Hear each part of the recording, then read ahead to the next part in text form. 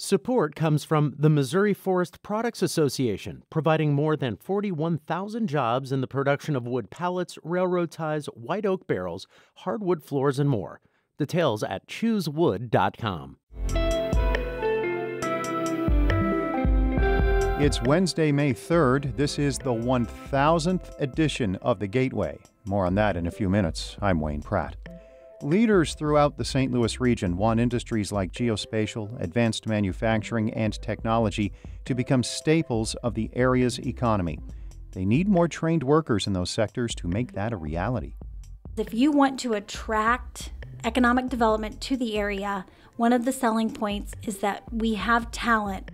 In just a few minutes, St. Louis Public Radio's Eric Schmid will report on the state of workforce development across the region. Attorney General Andrew Bailey's effort to oust St. Louis Circuit Attorney Kim Gardner will go forward. St. Louis Public Radio's Jason Rosenbaum reports. Judge John Torbitsky denied most of Gardner's efforts to dismiss Bailey's case. He said that the allegations that she, among other things, mismanaged her office and created a toxic work environment, quote, gives rise to a reasonable inference that Gardner has intentionally failed to act contrary to a known duty. Torbitsky granted Gardner's request to switch judges, which means a different person will preside over a trial that's slated to begin in September. The Missouri Supreme Court will choose the replacement judge, and if that person kicks Gardner out of office, she can appeal to the Supreme Court, and there's nothing stopping her from running for another term in 2024.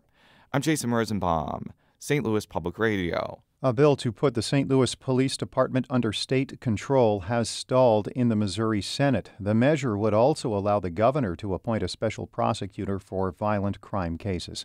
The Missouri Independent reports a 9-hour Democratic filibuster prompted Republicans to set the bill aside last night. Democrats say the measure is politically motivated and ignores calls for stricter gun laws. Republicans say the steps are needed to deal with crime in St. Louis. Missouri representatives and senators will meet today to begin finalizing the upcoming state budget. As St. Louis Public Radio's Sarah Kellogg reports, language against diversity, equity, and inclusion is not likely to reappear in the final package. Representative Doug Ritchie, the sponsor of that language on the House side, said to his knowledge there will not be pressure to reinstate that language this year. However, that doesn't mean it won't be introduced in future sessions. I'm still convinced that it's entirely appropriate to do that through the budget, but I also am equally committed to doing that through a statutory route as well. Either one is fine for me. Lawmakers have until Friday to send the budget to the governor's office. There is currently a $4.2 billion difference between the chamber's proposed budgets, with the Senate spending more money.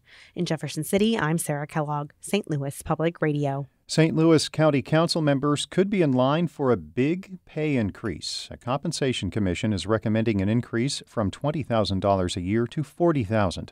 Council chairpersons would receive $50,000. Former County Council aide David Stokes is now with the public policy think tank the Show Me Institute. He says the pay boost proposal is too steep. And while, again, the pandemic changed that and they all had sort of a really high workload for the last few years, I think it's going to revert to the more normal order of things. And I think $40,000 a year and $50,000 for the chair is way too high.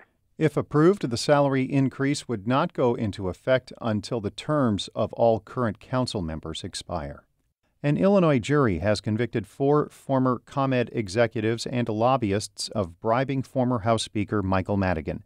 Jurors found former ComEd CEO Ann Premajore, former executive John Hooker, and lobbyists Michael McLean and Jay Doherty guilty on all counts.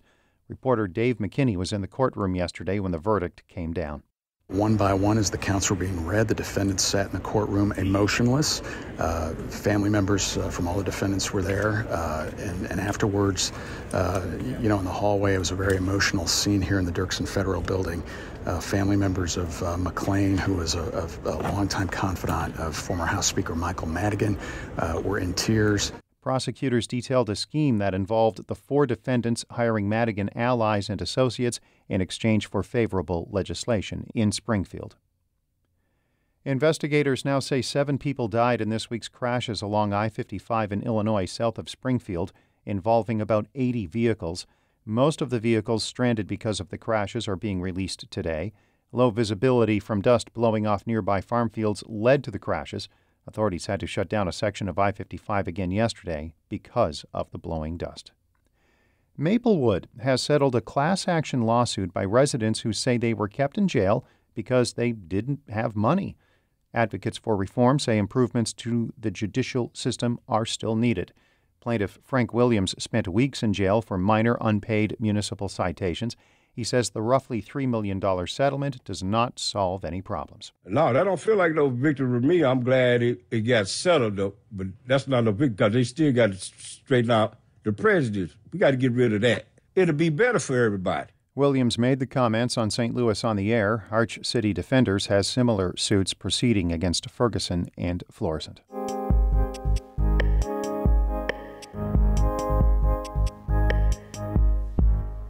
Regional leaders in St. Louis are betting on industries like geospatial and advanced manufacturing to drive economic growth in the next decade. They will require more workers, and there's movement to expand and develop training opportunities for local residents. St. Louis Public Radio's Eric Schmidt reports on efforts to build the new workforce. Inside a machining lab at Southwestern Illinois College, student Aiden Johnson prepares the equipment that's about to transform a block of aluminum into a specialized part. He fastens a few drill bits into larger cartridges before loading them into the CNC mill.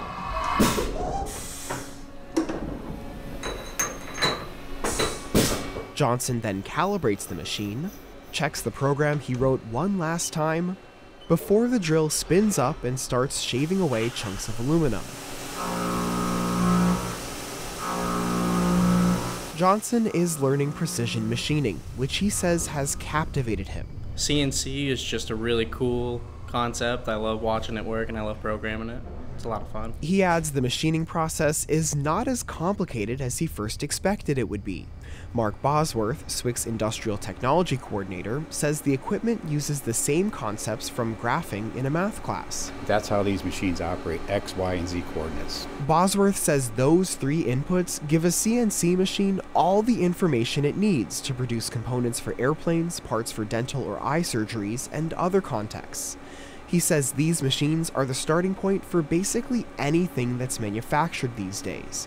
Bosworth says that makes students at SWC, like Johnson, in high demand. Right now there's probably 3 or 5 job opportunities each week of companies calling in to ask for our students to get hired at their companies. This demand is poised to grow even more in the coming years, since St. Louis won a $25 million federal grant last year to expand its advanced manufacturing industry. That money pays for a new innovation center in St. Louis, training facilities at SWC and St. Louis Community College, and other programs to train this workforce, like those at Rung for Women. Leslie Gill is that organization's president, which helps women in the St. Louis region to transition into careers in technology, advanced manufacturing, and geospatial. Certain sectors, for sure, like manufacturing, we're going to start to see this trend of folks aging out, moving into retirement, and there really hasn't been a concerted effort to position the sector as a growth sector for the region. Gill says there are many good paying opportunities that don't require years of education in the sectors her organization trains women for. She says it's important the St. Louis area establishes strong talent pipelines before the region's bet on manufacturing and geospatial industries begin to pay off in a few years. That's when the new NGA campus and Advanced Manufacturing Innovation Center will both open in North St. Louis. We want to have a line of folks, waiting to respond to these job opportunities. We don't want the job opportunities to post and then you have to go find people. The region's ability to provide these workers has implications on its long-term economic development strategy. Jill Bernard-Bracey is the acting director of UMSL's Supply Chain Risk and Resilience Research Institute. If you want to attract economic development to the area, one of the selling points is that we have talent for you to bring whatever your respective business industry here. We have the talent to supply to you. Bracey says anticipating what different industries will need in the coming years should drive training options today. She adds that makes it easier to react and stay ahead of changing conditions. This may be more challenging for St. Louis's tech scene because the industry needs many more workers. We currently have over 38,000 open tech jobs. that we can't fill. Emily Hemingway is the executive director of Tech STL, which advocates on behalf of the local data economy. She says it's imperative the St. Louis region finds a way to double its tech workforce, and fast.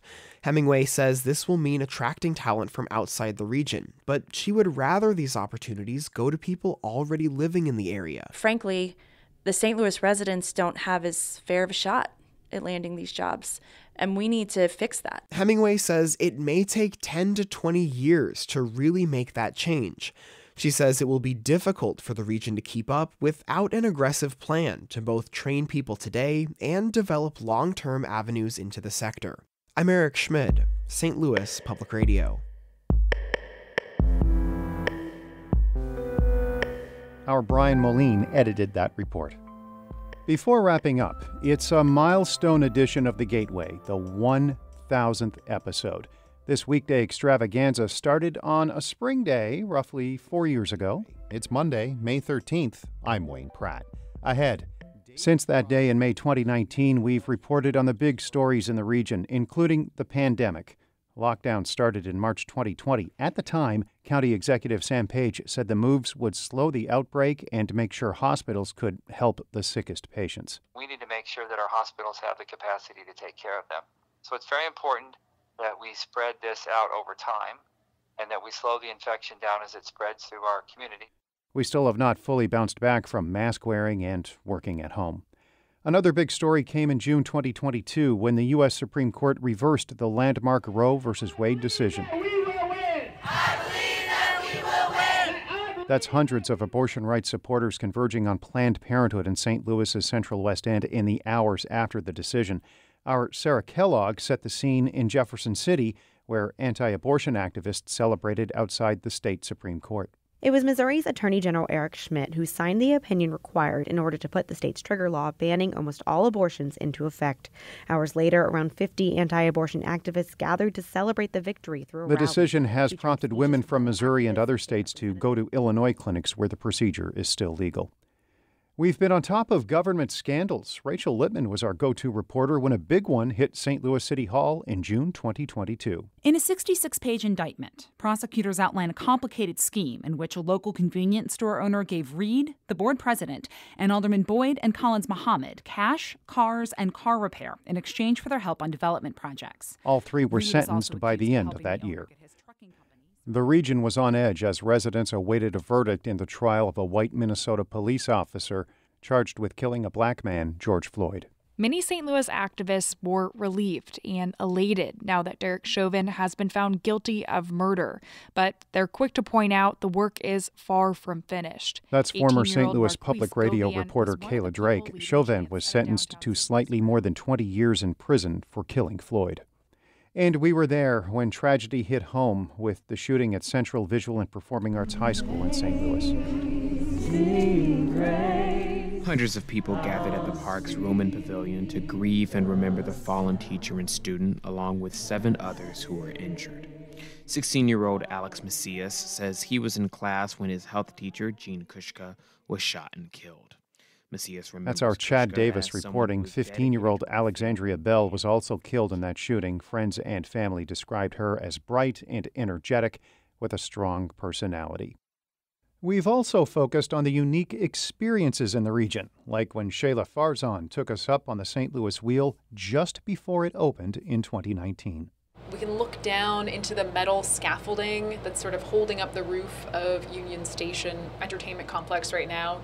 But then kind of as we continue going up, you get this amazing view of the St. Louis skyline. So you have the Arch and Stiefel Theater and the Enterprise Center and Busch Stadium, all kind of a bird's eye view of everything from the top here. There was Jonathan All's visit to a vacuum cleaner convention and museum in Rolla.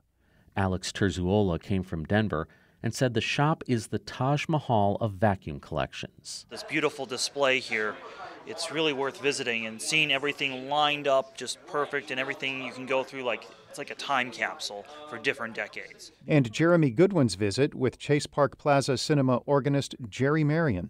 Been here going on 20 years. It's something part of my life I just love doing.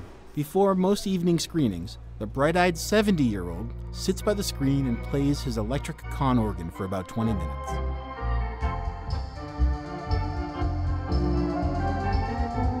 And during the Blues Stanley Cup run in 2019, now retired reporter Mary Leonard introduced us to another organist, Jeremy Boyer.